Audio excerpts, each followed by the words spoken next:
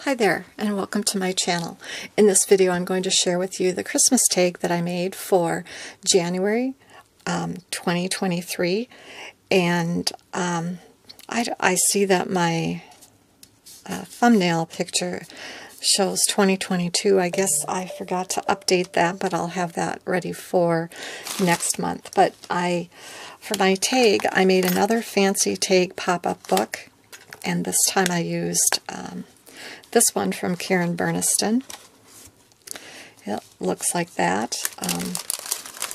Last month I used one that's more rounded, where I made this one. And I'm continuing with a couple more of these fancy tags because I know I'll need at least 4, and they are time consuming, but so worth it because they're so much fun. So that was from December 2022. This one is for January 2023. And I used papers from American Crafts Hot Cocoa paper pad that I've been hoarding for a very long time. And then this too from stamp is an old Stampin' Up! Stamp. But when you open the tag, we've got the little gingerbread that I cut directly, fussy cut directly from the pattern paper.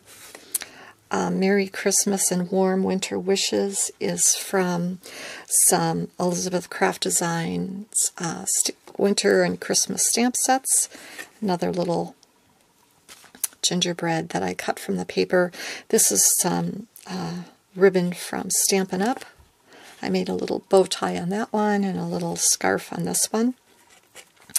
And then these other little elements, the frames and stuff, the layers of the tags, came from this die set right here. So I have it like this, and I'll just attach it to the box. I used one recently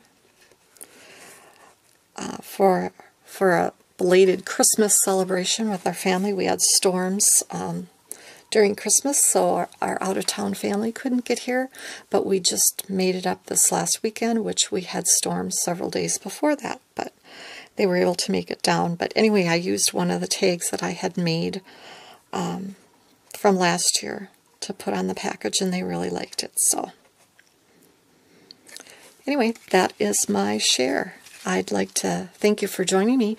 I'll leave a link down below to all the people who are participating in this collaboration, and also, more importantly, the host to this collaboration, which, did I mention it was hosted by Crafting Rose here on YouTube?